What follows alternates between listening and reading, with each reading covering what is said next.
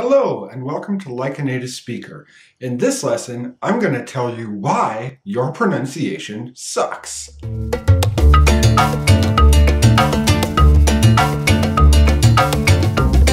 In general, learning a language is a mental skill. You memorize vocabulary, you make sense of grammar. Even listening, you're processing it mentally. But pronunciation is different. Pronunciation is a physical skill. Let me show you the contrast.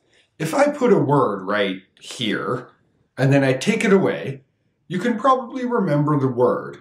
Maybe not exactly, but you get the shape or the idea. But if I make a sound, for example, you can't look at me and know how to do it. Even if you could see inside my mouth, it wouldn't be enough. You have to feel it yourself. And that's what I mean by a physical skill.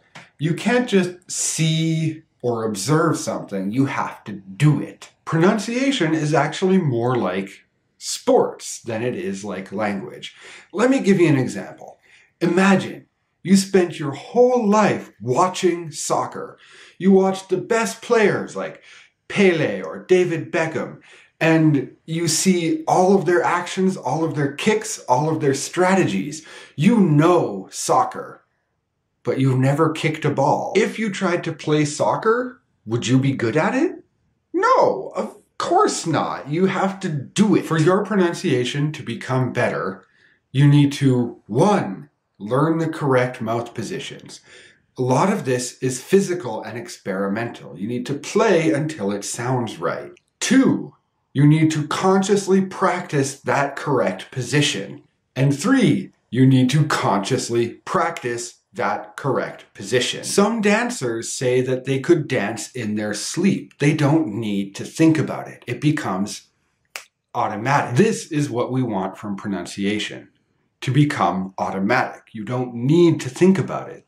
The correct positions become the natural positions. This only comes with extended aware practice. You need to be paying attention to your pronunciation to be able to commit it to memory so that you don't have to think about it. I want you to try something for a second. I want you to close your eyes and try to touch your nose with your finger. Now, if you're not drunk, that was probably pretty easy. But why?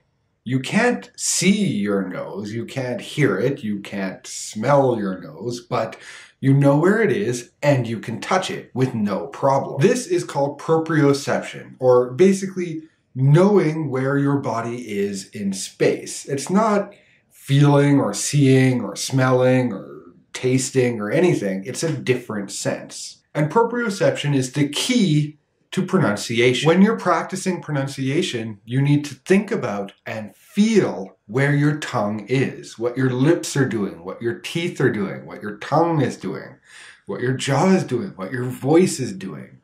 You need to pay attention to all of that. And this is because pronunciation is a physical skill, not a mental skill. Most of us don't think about our tongue positions, but thinking about where we move our mouth and our proprioception, that will help us become more automatic in our pronunciation. So as a quick review, your pronunciation is bad because you treat it like a mental skill, something you can just memorize and be done with it. It is not. It is a physical skill. You have to make the movements, do the practice over and over and over again, just like a soccer player or a dancer. If you practice pronunciation with an awareness of how your mouth is moving, with proprioception, then your pronunciation will improve incredibly quickly. All you have to do is shift the way you think about pronunciation from a mental skill to a physical one. If you liked this lesson, please subscribe for more English videos every week. And I will see you next time.